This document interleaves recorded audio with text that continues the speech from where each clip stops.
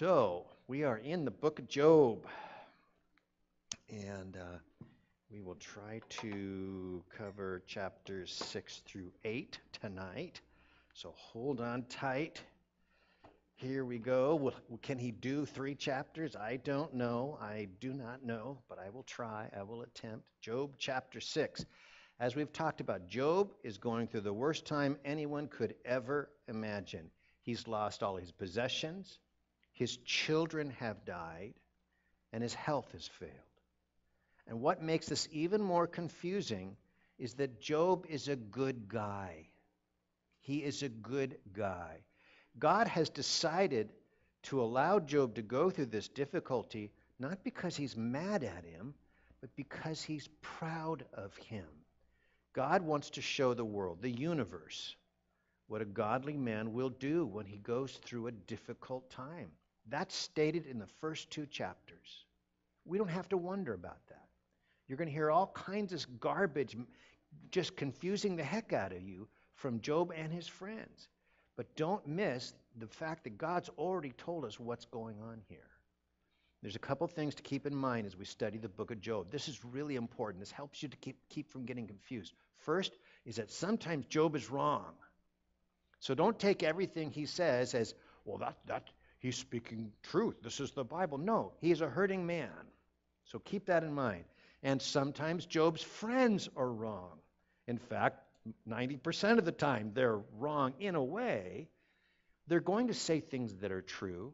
They're going to say some things that are even quoted by others, writers in the scriptures, because there's truth to what they say. The problem is it just doesn't apply to Job. And if you get these things straight, then it will help you get through this book. Be careful about building doctrine on the things that Job or his friends say. You have to be careful about that. You need to understand that this is simply giving us an idea how people respond to difficulty. And I don't know whether you've ever gone through a horribly difficult time. Some of you have. Some of you are going through it right now.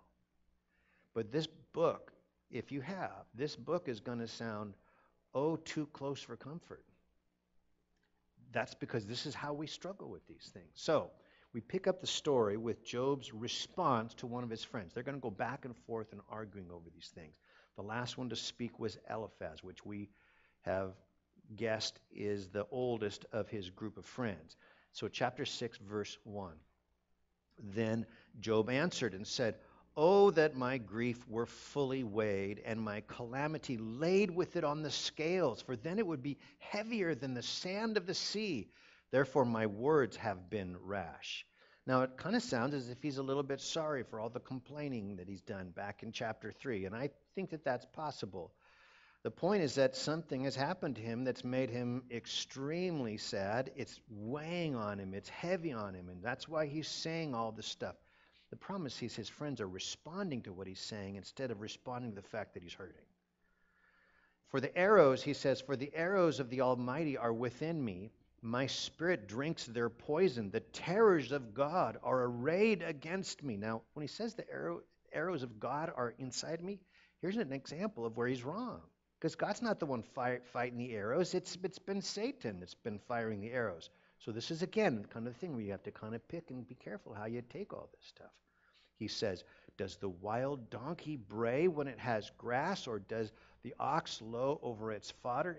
He's just saying, look, I'm like a hungry animal. It's natural that I'm making noise, okay? Can flavorless food be eaten without salt? Or is there any taste in the white of an egg? My soul refuses to touch them. They are loathsome food to me. Now, can flavorless food be eaten without salt? He's so sick that he's lost his appetite. Now, I can tell you there's 2 things in here that I'm quite familiar with. Because now that I have had my heart attack and I am learning to eat like the doctor has recommended to me, Vladimir, I'm being very good on my diet. I really am. I want you to know he was one of my nurses in the hospital. So just for Job's sake, I was reading about this on my walk this morning, and so I was thinking, oh yeah, I wanted to try cooking some egg whites. I've never tasted just egg whites, so I cooked this isn't my pan of egg whites. But I found this on the internet. So it's true. Um, I scrambled a couple of egg whites, and I tried them. And you know what they taste like? No, like nothing. There's no taste to them. Nothing. Zip. Zilcho. I have also learned that I have to reduce my salt content in my diet. So, like, basically no salt. Nothing. You got to cut salt out of everything. You got to go low sodium on everything. I have this incredibly impossible restriction of salt on my diet because that keeps your blood pressure down. So people like me might complain about tasteless food, but I got news for you. Job's life is way, way worse than being on my diet. I'll be on my diet any day compared to what Job's gone through. He's kind of lost his appetite. Chapter 6, verse 8. Oh, that I might have my request, that God would grant me the thing that I long for, that it would please God to crush me, that he would loose his hand and cut me off. He just wishes God would let loose and kill him. That's what he's wishing for. And keep in mind here, Job does not take his own life. As depressed and distraught and as horrible as life is for him, he doesn't take his own life. That's important. He says, verse 10, then I would still have comfort. If God killed me, then I would still have comfort. Though in anguish I would exult, he will not spare, for I have not concealed the words of the Holy One. New Living Translation here in verse 10 says, at least, I like this better translation, at least I can take comfort in this, despite the pain, I have not denied the words of the Holy One. At least he hasn't cursed God, and he's not going to curse God through this thing. He's going to say have his fill of complaints, but he's not going to curse God. Verse 11. What strength do I have that I should hope, and what is my end that I should prolong my life? Is my strength the strength of stones, or is my flesh bronze? Is my help not within me, and is success driven from me? Now, when he talks about the strength of the stones, he's saying, look, I'm not Superman. I'm not the Hulk. I can't take all of this. That's the point. Verse 14. To him who is afflicted, kindness should be shown by his friend, even though he forsakes the fear of the Almighty. If somebody's going through a rough time, even if they do turn their back on God, if you're their friend, he says you should show kindness. And the lesson is about grace to others. The word that's translated kindness, it's the Hebrew word chesed, which can be translated goodness, kindness, faithfulness. This is the equivalent to the New Testament word for grace. To the afflicted, grace should be shown.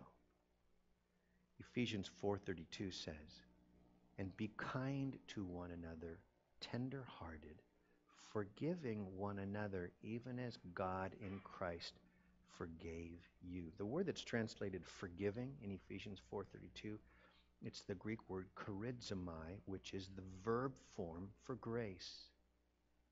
We ought to be gracing. Now, yes, you can translate it as forgiving, because forgiveness is a part of grace. Grace is giving somebody something they don't deserve. Forgiveness can be part of that, sure. So that's why they're translating it forgive. But it's just doing good things for other people, gracing one another. That's how we ought to be treating those who are afflicted. It says, even if they forsake God. Verse 15. My brothers have dealt deceitfully like a brook, like the streams of the brook that pass by. In Israel, there's these gullies all over the place, and they are known by the locals as wadis. We call them gullies, but they call them wadis. And most of the year, there's like little gullies, little canyons that run through the hills. And most of the year, 99% of the time, they're dry. No water, nada, zilch, zippo. But when it rains, then they'll fill up with water.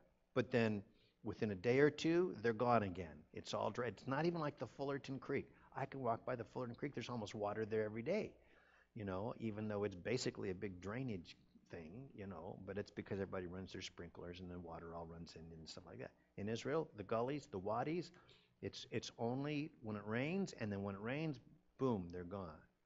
Job's friends came to supposedly comfort him, but they're of no help at all. They're like a person looking for water and trying to look where the riverbed is, but it's dry.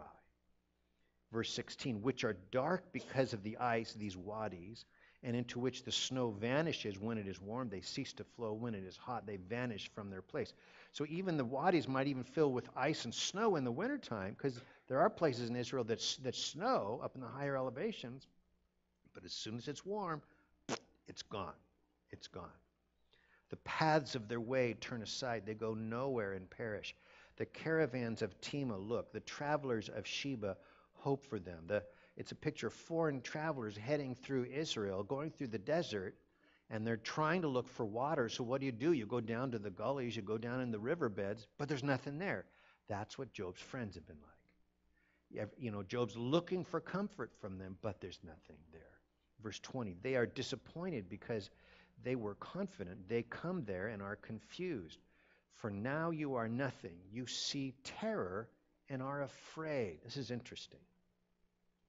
You see terror and are afraid. I'm calling this fear of the unknown. And I have a video. Are we ready for the video? Okay. Dear kitten, after the big game starts, your first instinct will be to find a quiet place to escape the madness. I need to warn you, though, don't go into the bedroom looking for a place to hide. It's horrifying. There's a pile of coats in there, and the people who are wearing them are gone, evaporated. I dug down all the way to the bottom of those coats once, and there was no sign of life. The only thing that's left is the smell of their armpits, and the coats, which I just mentioned. I think it's what happens to the losers of the big game. They destroy them with some kind of a ray gun, which I cannot find.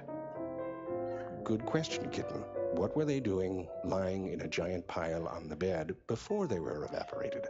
I don't know. Listen, someday I'm gonna be gone, and you're gonna have to figure all this out for yourself.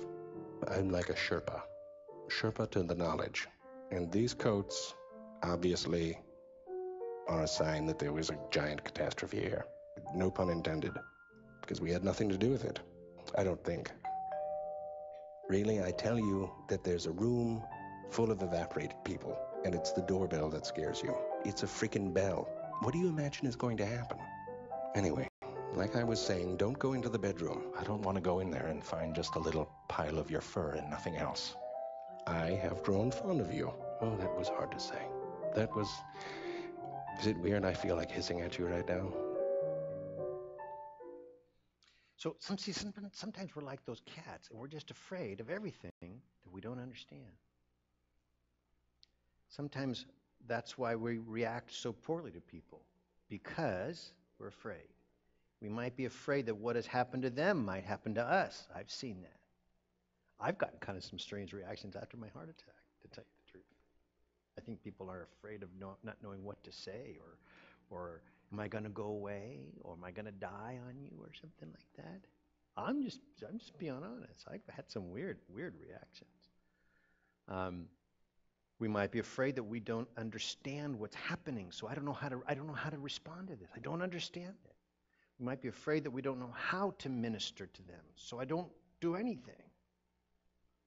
Fear of the unknown. He says to his friend, you're no good at all. You see terror, that's Job, and you're afraid. That's why they're acting so poorly, he says. I think that's kind of insightful, don't you? I think that's pretty insightful. Verse 22. Did I ever say, bring something to me, or offer a bribe for me from your wealth, or deliver me from my enemy's hand, or redeem me from the hand of oppressors?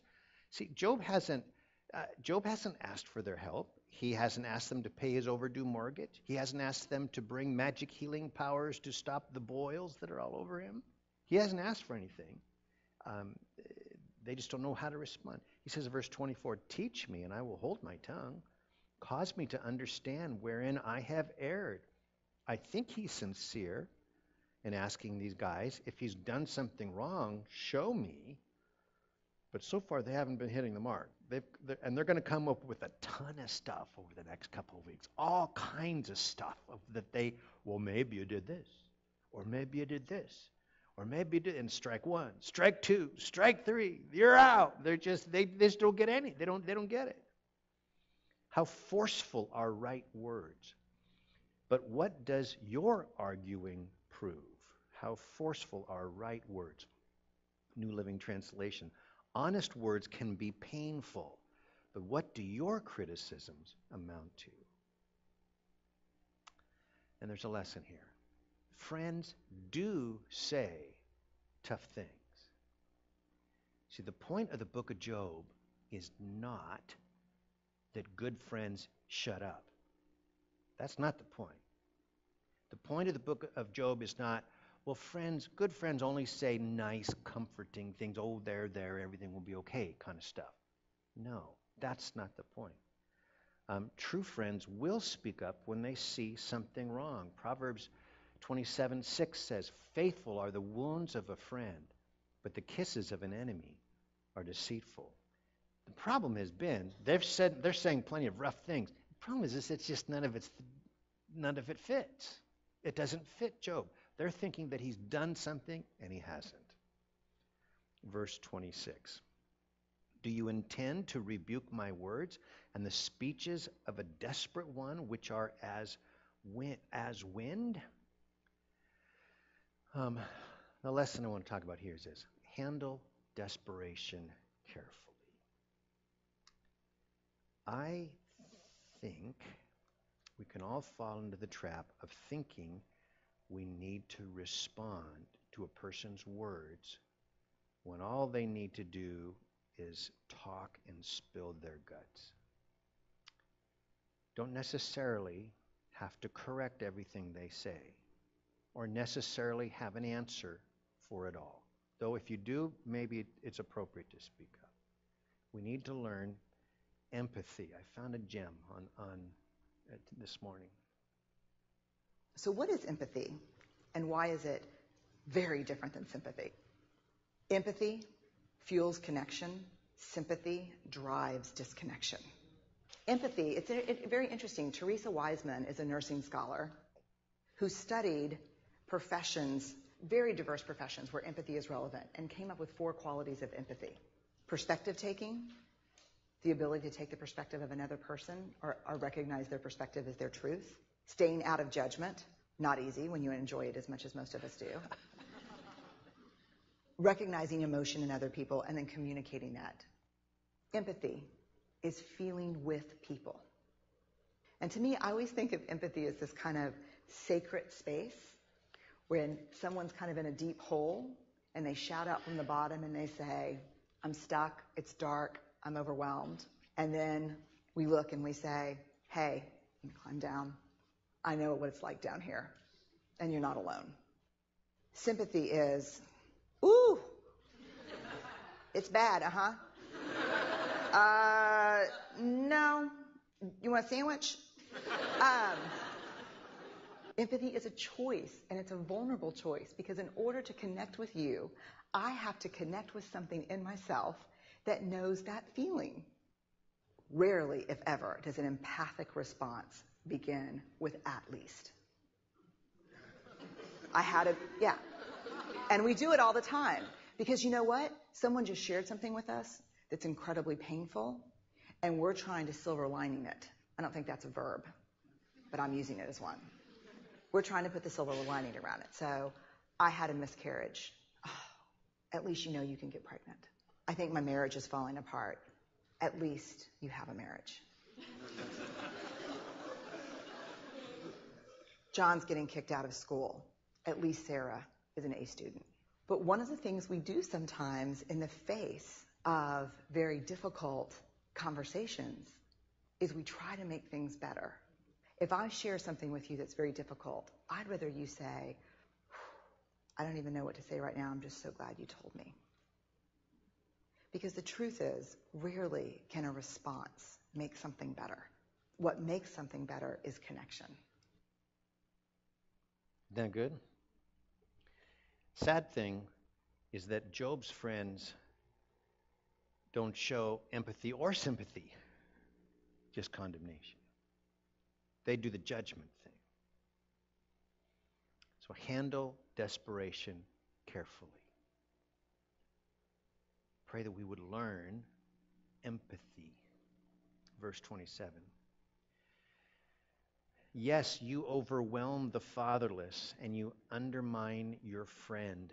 Now, therefore, be pleased to look at me, for I would never lie to your face. He's saying, if you just look at me in the face, you could tell I'm not lying to you.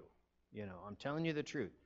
Verse 29, yield now, let there be no injustice. Yes, concede, my righteousness still stands. Is there any injustice on my tongue? Cannot my taste discern the unsavory? In other words, you're trying to accuse me of all these bad things, but they haven't found anything, nothing you've said rings true. Verse 1, chapter 7. Is there not a time of hard service for man on the earth? Are not his days also like the days of a hired man? To be honest, everyone goes through hard times. I think that's kind of what he's saying. Look, everybody goes through hard times. Verse 2, like a servant who earnestly, and let me just stop there for a second. Everyone goes through hard times. See, that's one of the reasons why we get all superstitious about the book of Job, and we read it and go, oh no, it's ruining my life. I'm reading the book of Job. Oh, my life is horrible. No, you're just going through hard times like everybody goes through hard times. The book of Job is making you think about your hard times and making you ask the same questions that Job is asking. We all go through hard times. And yes, some people go through harder times than others. But we all go through hard times. So verse 2, like a servant who earnestly desires the shade, and like a hired man who eagerly looks for his wages, so I have been allotted months of futility, and wearisome nights have been appointed to me. When I lie down, I say, when shall I arise, and the night be ended? For I have had my fill of tossing till dawn. He's having a hard time sleeping at night. And you know what that's like when it's in the middle of night and you wake up and you can't go back to sleep, and it's only 2 a.m. in the morning. And you lay down and you close your eyes and you try, and you look at the clock again and it's 2:05 in the morning. And maybe you're hurting, maybe you're in pain, and you look at the clock and it's 2:06 in the morning, and you're thinking, when is this night going to be over? That's what he's feeling. Verse 5, my flesh is caked with worms and dust. My skin is cracked and breaks out afresh. I don't have a picture. I just want you to know that. My days are swifter than a weaver's shuttle and are spent without hope. When you're really sick, the daytime is much better than the nighttime. It is. You just long for the night to be over. But he says, like, when the daytime comes, it just goes like this. And then I'm back at night again. It's just horrible. Verse 7. We think that this last part of the chapter is addressed to God as a prayer. Some people don't think the prayer starts until verse 17 or so, but I think that as you go through it, you'll see pretty soon that I think it starts here. Verse 7, oh, remember. So I think he's turning his eyes to God right now, and he's speaking to God. Oh, remember that my life is a breath. My eye will never again see good. The eye of him who sees me will see me no more, while your eyes are upon me. I shall no longer be. As the cloud disappears and vanishes away, so he who goes down to the grave does not come up. He shall never return to his house, nor shall his place know him any more. Therefore I will not restrain my mouth. I will speak in the anguish of my spirit. I will complain in the bitterness of my soul. So Job feels that he must complain because God's probably not going to hear me once I'm dead. This is his concept of death. And remember, keep in mind, his ideas about death are not accurate. This is just a man in his depression. Verse 12. Am I a sea or a sea serpent that you guard over me? When I say, my bed will comfort me, my couch will ease my complaint, then you scare me with dreams and terrify me with visions, so that my soul chooses strangling and death rather than my body. Yeah, he says you scare me with dreams in verse 14. So the idea is that when he thinks he can escape this tragedy by going to sleep, then he just gets nightmares. So there's no escape. Watch closely and listen to the sound of my voice. No, I'm just teasing. I'm just teasing. I loathe my life. I would not live forever. Let me alone, for my days are but a breath. What is man that you should exalt him, that you should set your heart on him, that you should visit him every morning and test him every moment? What is man? Does that sound familiar? What is man that you should exalt him? David uses the same thought. I don't know exactly if he's quoting Job, but it sounds very close. And David takes him in a different direction. Psalm 8. David says, when I consider your heavens, the work of your fingers, the moon and the stars which you have ordained, what is man that you are mindful of him, and the Son of Man that you visit him? For you have made him a little lower than the angels, and you have crowned him with glory and honor. So David takes the idea of God thinking of us, and it makes him think of God's grace. As in, like, why would you, when you're mindful of us, why would you be so good to us? That's how David takes that idea of God watching you every minute. Why would you be so good to us? Job takes the idea of, why would you stop thinking of me? I'm afraid that every time you think of me, my life gets worse. So just stop already. Stop thinking of me. It's interesting. It's hilarious. But you know what? That's where we go when we're depressed, right? That's where we go when we're depressed. You know, we shouldn't be afraid of God thinking of us. If God is for us, who can be against us? He who did not spare his own son, but gave him freely for us. How will he not freely give us all things? Who is he condemns? Oh, Christ is he who justifies. You don't need to be afraid of God. You want him thinking of you. You do. Verse 19. How long will you not look away from me and let me alone till I swallow my saliva? I don't even have a chance to just swallow my spit. Have I sinned? What have I done to you, O watcher of men? Why have you set me as your target so that I'm a burden to myself? He says, what have I done to you? Job admits he's a sinner, but he doesn't understand what he's done specifically to deserve his troubles. He is thinking exactly like his friend. Just like his friend. He thinks he's done something to deserve this. And in truth, his troubles have nothing to do with him doing something bad. We've already talked about this. And we will talk about this over and over again so that we get this. God is proud of Job. And God is allowing him to go through this because he wants the universe, he wants Satan to see what a man does who trusts him when he goes through a difficult time. That's what he's doing. And that might be some of what you're going through. Could be. Because, oh my, how he is proud of you. I wish you could be a little less proud maybe, but no. Oh, he's thinking just like his friends. Verse 21. Why then do you not pardon my transgression and take away my iniquity? For now I will lie down in the dust, and you will seek me diligently, but I will no longer be. He's afraid that if God doesn't respond to his questions soon, it's going to be too late because he'll be dead and he's not going to be able to hear. There's a little lesson I'm going to talk about just with this last part of the chapter. And I'm calling it talking to God. You're going to notice that Job's friends, and I use that term loosely, Job's friends talk a lot about God. Job seems to be the only one who is talking to God. And when God eventually speaks up, because he will, at some point God will say, this is stupid, enough is enough, and God speaks up. But who does God speak to when he speaks up? He speaks to Job. Not to his friends, not to the people who just talk about him, but to the man who is talking to him. To be a good friend, you have to spend as much time talking to God about the person we're concerned about as we are talking about God.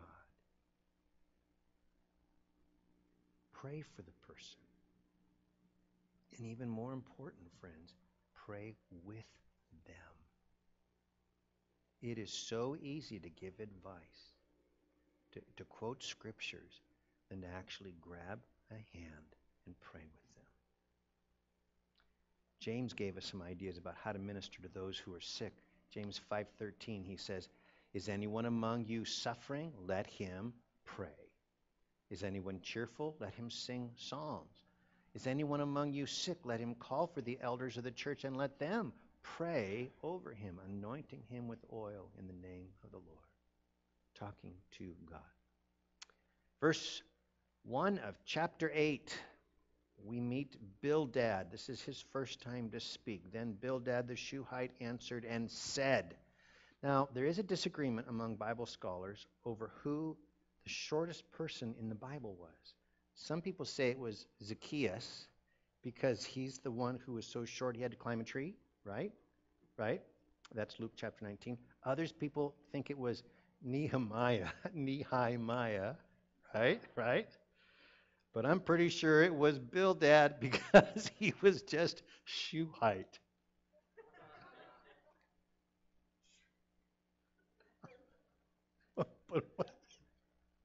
But wait, there's more.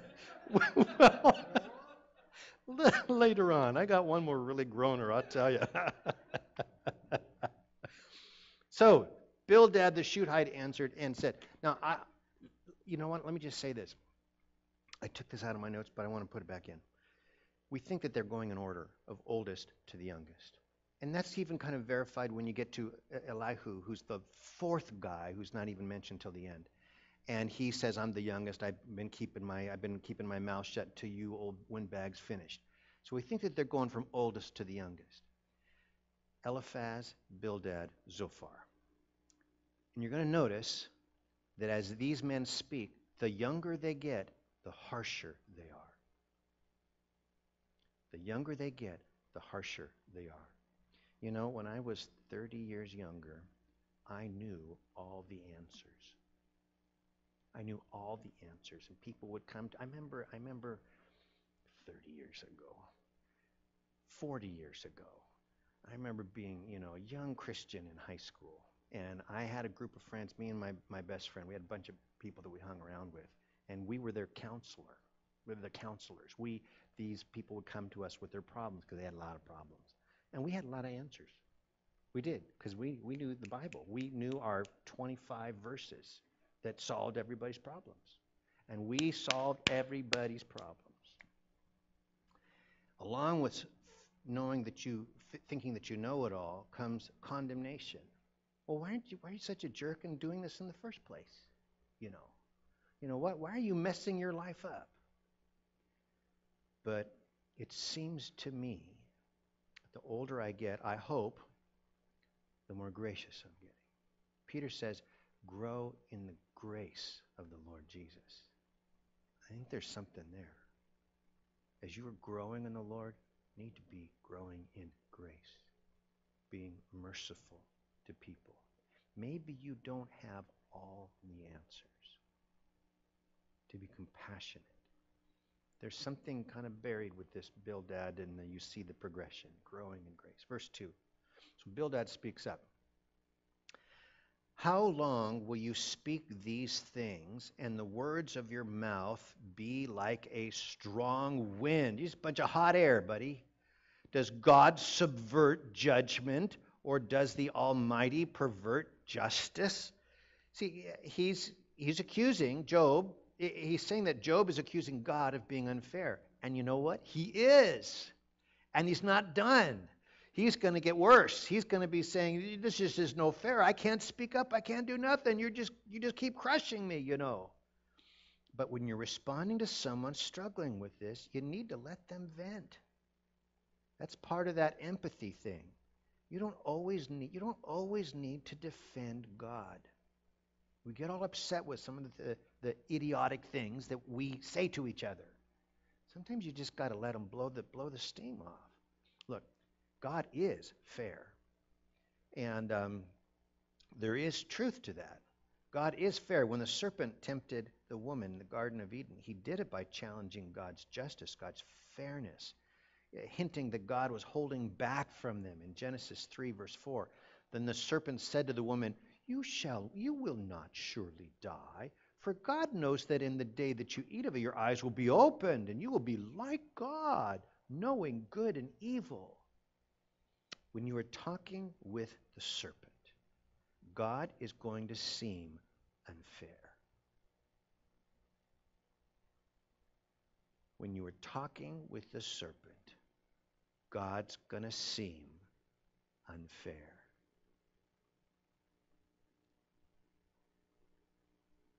And if God seems unfair to you, who have you been talking to?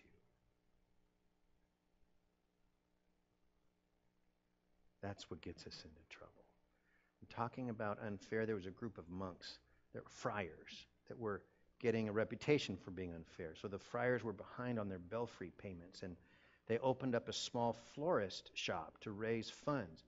And everyone liked to buy the flowers from these men of God. And the rival florist nearby thought the competition was unfair. He asked the good brothers to close down, but they would not.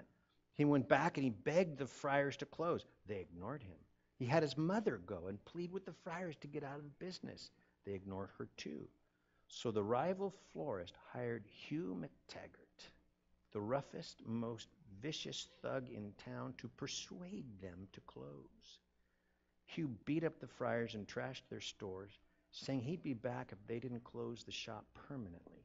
Terrified, they did so, and they proved that Hugh, and only Hugh, can prevent florist friars.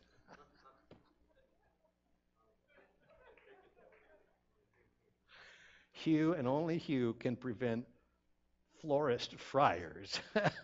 Sorry, I've been waiting for that one all day.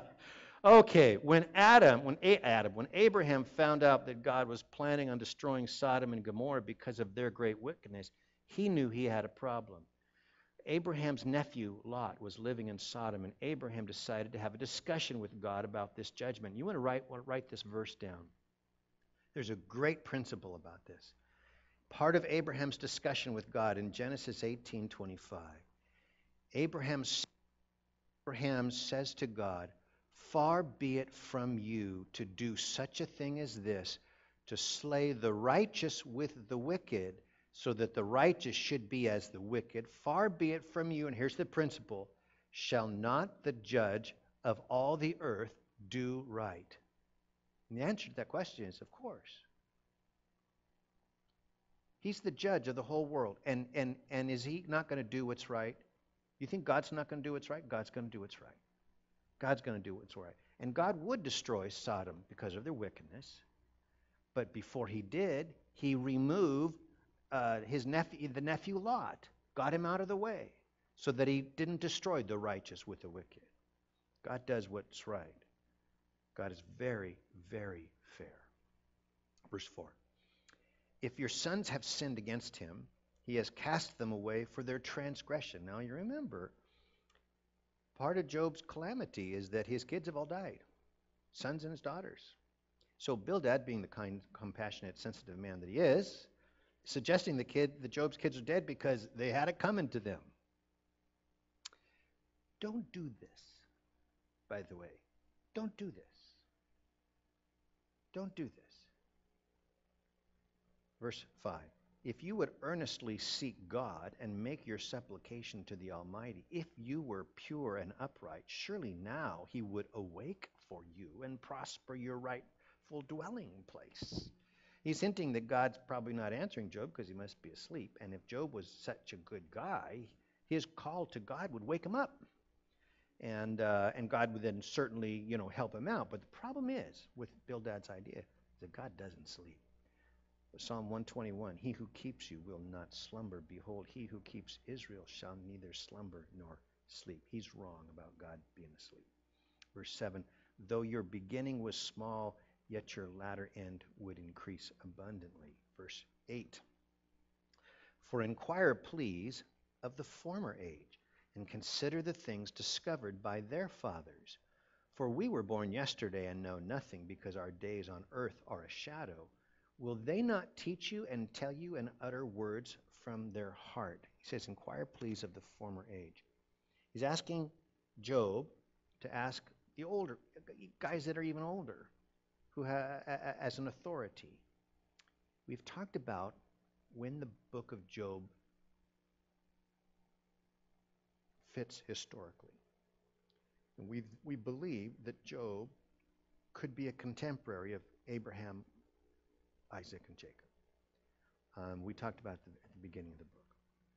And if you look at Genesis 11,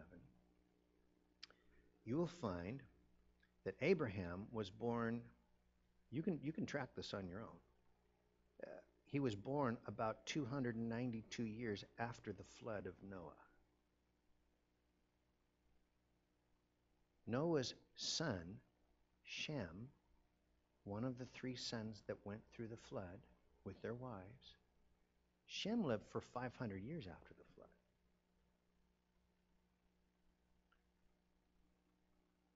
So if Job is a contemporary of these fellows, there might be a chance that Shem is still alive. A man who survived the flood of Noah. Does that blow your mind? Blows my mind. We often don't make those connections.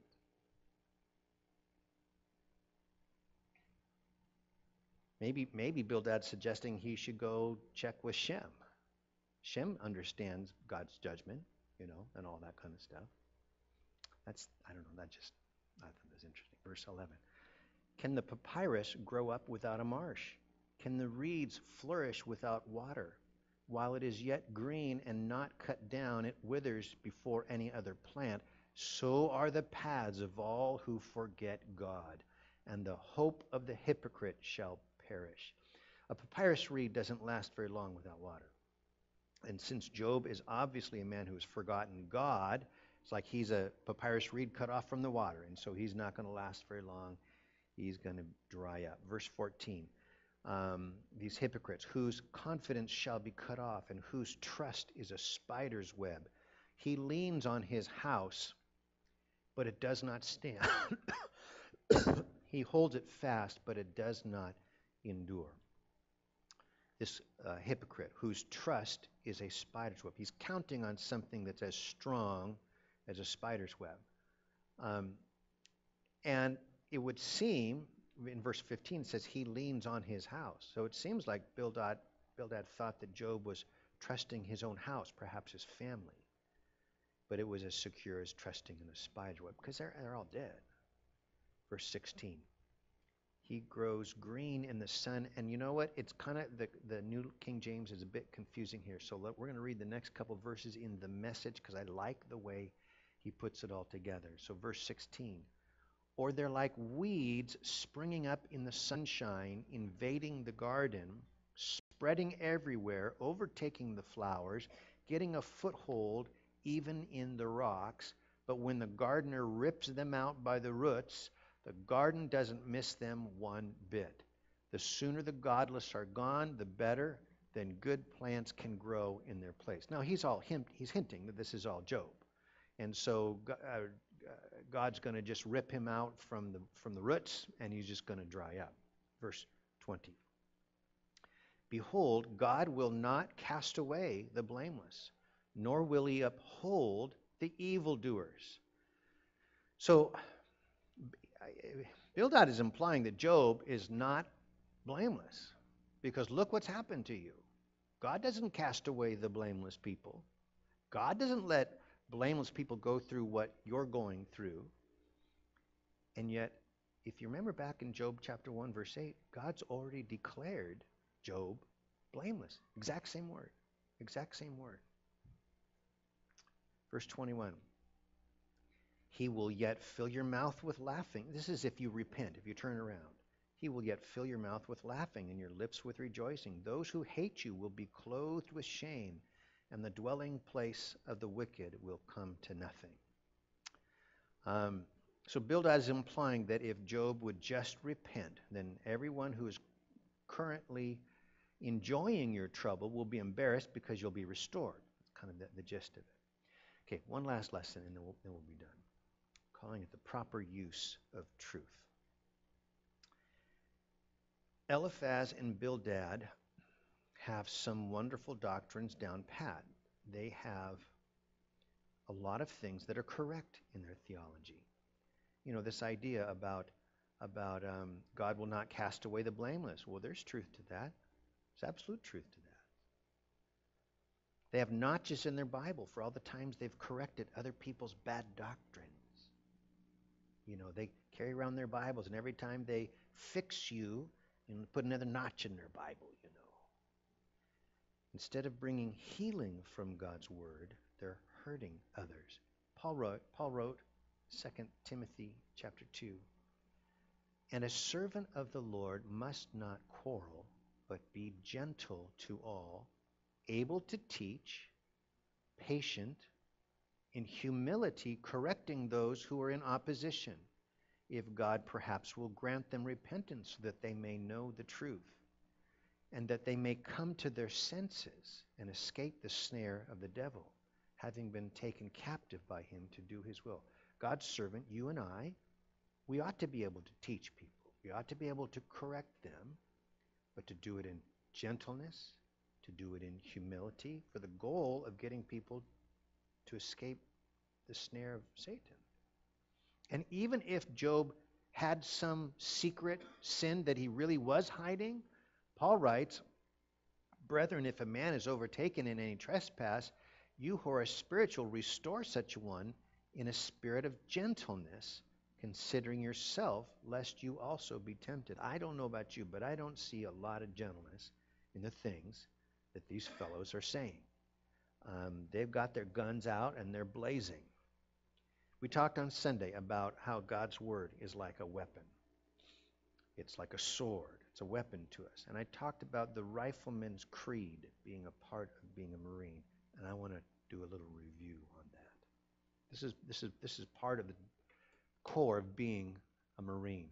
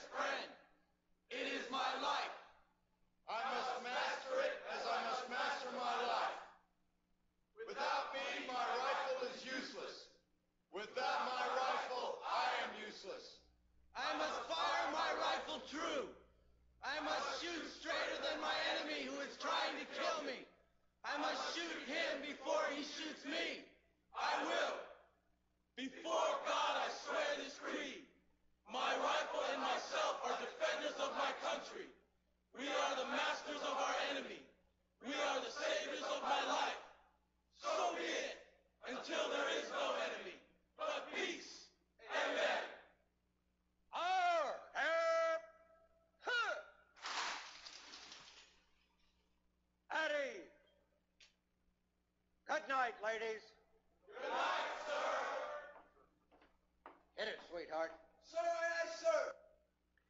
God's word is like our rifle. It's like our sword. We must master it. We're useless without it. We need to aim correctly at the enemy. And who's the enemy? Satan. Paul writes in Ephesians 6, "We wrestle not with flesh and blood, but against principalities and powers." We need to use God's word to hit the target, not shoot wildly in the air. I want to play it one more time.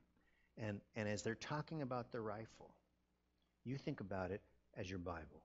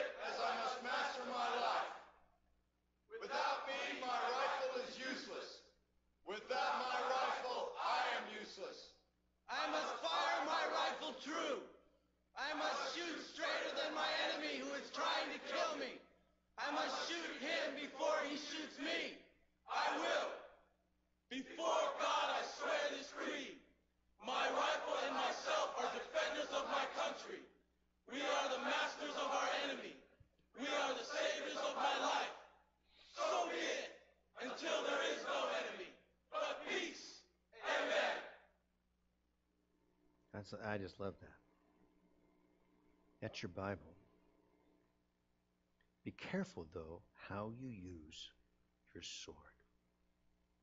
Because that's one of the big lessons through this with Eliphaz and Bildad and Zophar. Be careful how you use your weapon. Proverbs 12:18 says, there is one who speaks like the piercings of a sword, but the tongue of the wise promotes health. We talk about the Bible being the sword of the Spirit, but sometimes it ought to be more like a scalpel, something that brings healing rather than chopping people's heads off. And again, there's times to confront people, absolutely, absolutely. Just want to be careful how we do it. Let's stand and pray.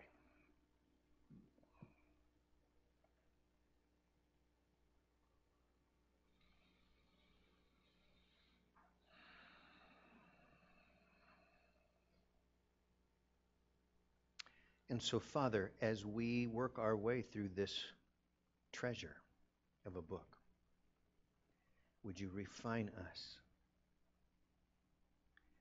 Would you refine us in our roles as friends? Help us, Lord, when we see others that are struggling.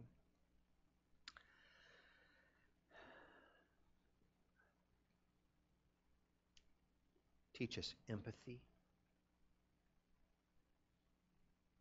May you give us words to bring healing.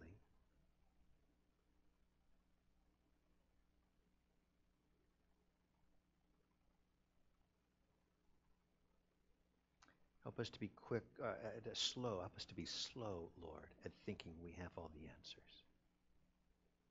You're the one ultimately who does. Thank you. In Jesus' name, amen. All right. God bless you.